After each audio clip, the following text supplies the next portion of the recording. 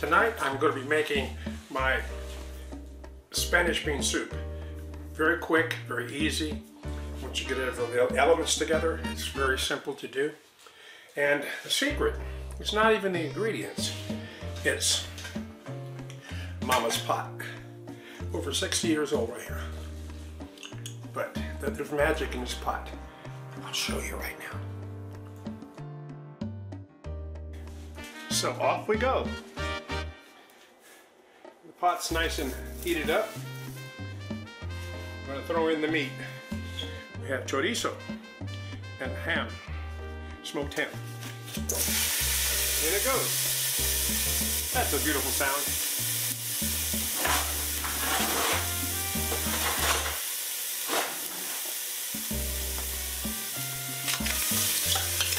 Turn it down a little bit. Got to kind of start that meat off. We'll do a little seasoning. Body a complete spice. I'm going to hold off on salt because chorizo has salt, ham has salt, and the sofrito also.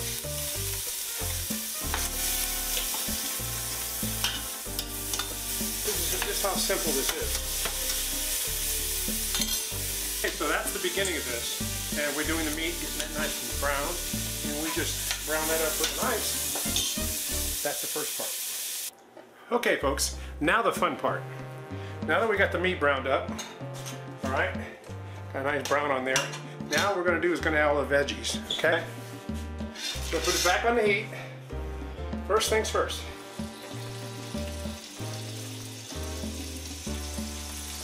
Chicken broth.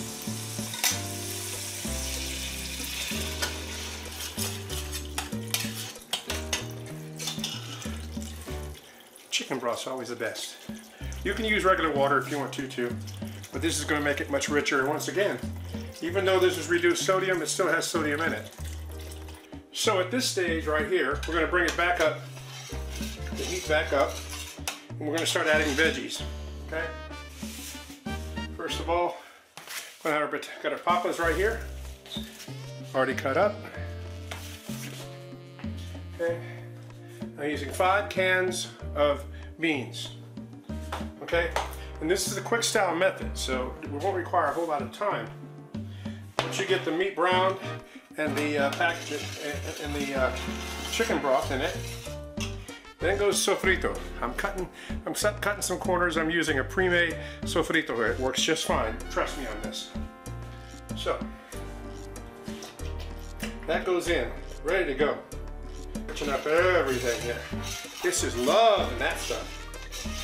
Okay.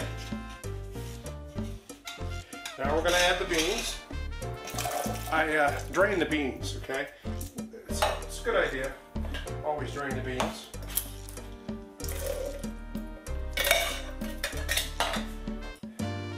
And 5 cans go right in. There we go.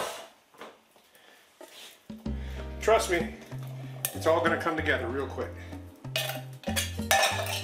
All right, here we go. A little story for you guys. My dad would be on the construction site, and he'd get ready to drive home, and he'd call my mom on the phone, and he would say, "Oh yeah, Violetta, I'll be home in 15 minutes. I'm hungry." She would make a soup like this in 15 minutes. Okay, the beans are in. We're bringing it back up. The heat back up over here. Bring it back up. Now, we're going to wait on the potatoes till we got the good boil going on here. I'm going to add some body of complete spice. Got everything a growing boy needs.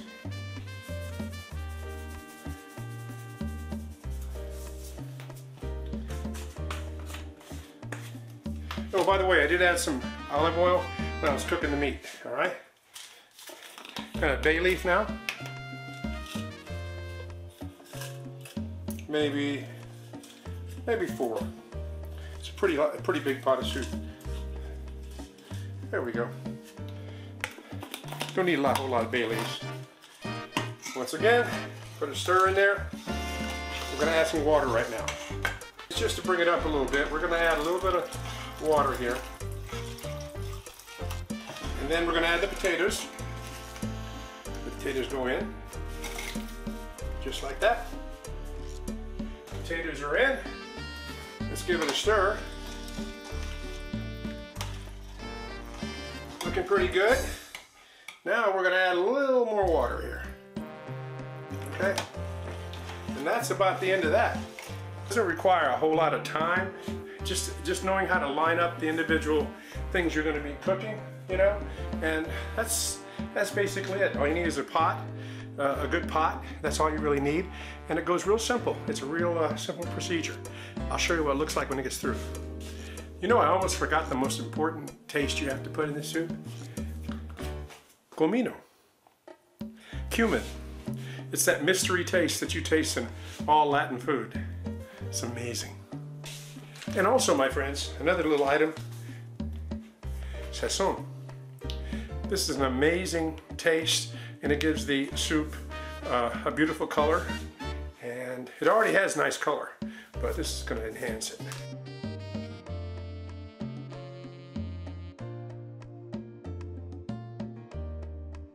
Just like Mama used to make. Okay, I'm not going to get fancy about this. It's real simple. Get yourself a little bit of bread here. No big deal. Maybe a little bit more bread. Okay.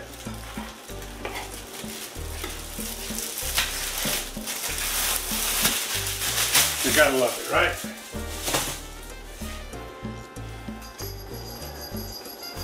Oh yes. This is how you do it.